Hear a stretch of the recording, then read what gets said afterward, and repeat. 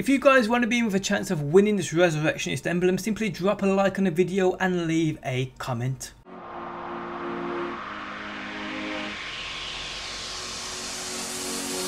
What is going on, guys? Today I bring you another Destiny video, and today I bring you a short but sweet one. A little tip for you guys struggling at certain parts with your Age of Triumph record book. Now if we go into it, this basically is the fastest way of doing this certain one. You know, the 20 public events, I mean, it's so tedious and so long. You go to page 11, I believe it is. Let me just quickly get there.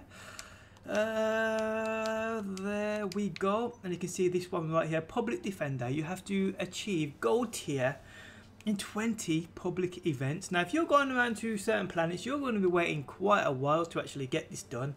I mean, like, I sat on Earth for about 35 minutes yesterday, scouting about, trying to look for a public event, and actually got one drop. But because I was there by myself, I got fucked up and I didn't get gold and I was screwing.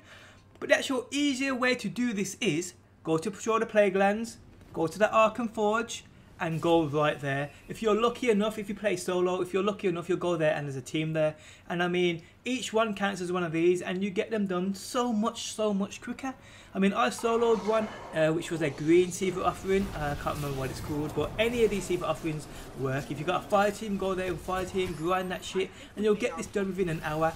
And it beats waiting on certain planets for half an hour each time to get a public event. So just a little quick tip for you guys. I hope it helps you out. If I find any more quicker fucking solutions to any of these nodes in the Triumph book, I will let you know, obviously, here on my channel. So subscribe if you're new around here. Do drop a like, I do appreciate the support. Press that bell notification next to that subscribe button so you never miss a video, and I will catch you on that next one.